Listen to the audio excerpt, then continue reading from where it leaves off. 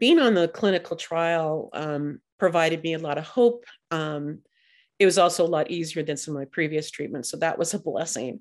But to be involved in something that I had so many people involved and invested in my well-being, it's always a comforting feeling. And I just, I'm hoping for more time and more quality of life. And it certainly has provided that.